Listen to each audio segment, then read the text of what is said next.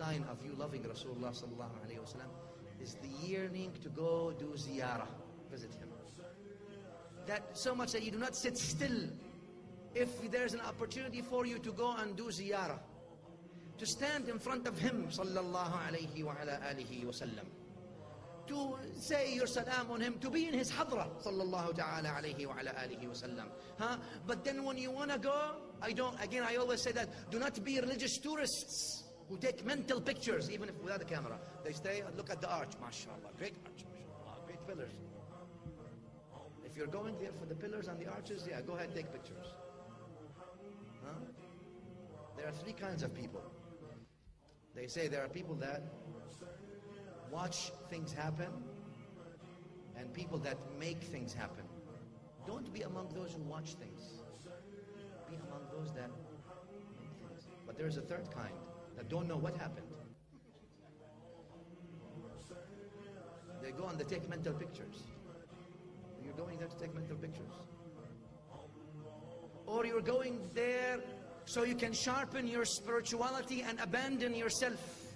So you can be in that massive spiritual atmosphere, overwhelming Nurani environment that takes you from this materialism to spirituality and illumination and enlightenment. That you stand in front of the beloved sallallahu alayhi wa sallam, knowing that he is pleased with you. He knows who you are, and he returns your salam, and he is pleased with you standing in front of him sallallahu alayhi wa sallam. When you say assalamu alayka ya sayyidi ya Rasulallah, he knows, he returns your salam, that he is pleased with you. You have done well, you have been a good person, I am pleased with you. Bring pleasure to the hearts of Rasulullah sallallahu alayhi wa sallam. When we help each other, when we serve his ummah, we bring pleasure to his heart sallallahu alayhi wa sallam. When you are good and you give, you are giving, you bring pleasure. So let's try to do these things. It's not about talk, and I'll finish my talk here. It's more about action. What are we going to do today different than we've done yesterday? How positive are we going to be in our family, with our friends, with our society, with our community, with our world? And when you do things, random acts of kindness.